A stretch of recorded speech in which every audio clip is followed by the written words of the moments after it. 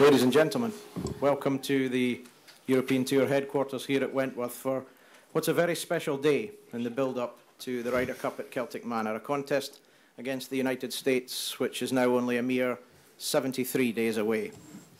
The Ryder Cup's a massive jigsaw puzzle, and I'm delighted to say that one of the key pieces will be put in place here this morning when European Ryder Cup captain Colin Montgomerie introduces his vice-captains for the match itself. We'll hear from the three gentlemen alongside Colin at our top table in a few moments. But to begin this morning's press conference, I'm delighted to hand over to our European Ryder Cup captain, Colin Montgomerie, for some opening comments. Colin.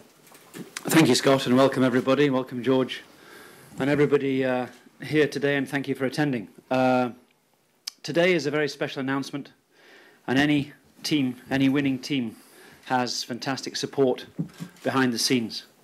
And it is a great privilege for me today to introduce three very experienced, very passionate, very well respected, and three people that are committed to the regaining of the Ryder Cup here in Wales in 2010.